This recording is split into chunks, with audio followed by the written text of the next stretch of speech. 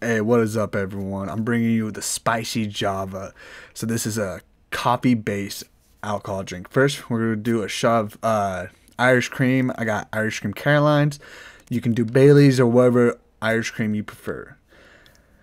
Then we're going to do some Malibu, just a half shot of it. Just a little sweetener. You don't need it. I just like coconut flavoring in my fucking drinks, and more the alcohol, the better. So, and there's some Rum Chata to get that spice in there. Don't worry, it's not the only spice we got for this drink. So, sit back and enjoy. Now we're going to bring out the Villon. This is liqueur. I don't know where you can find it, but I found it at Walmart, and it tastes amazing. I got another drink I'm going to make with it. Plop that shit in there. Then you go get a coffee liqueur. I got espresso on the rocks, which is like a vodka coffee. It's just a great one. If you can find it, get it.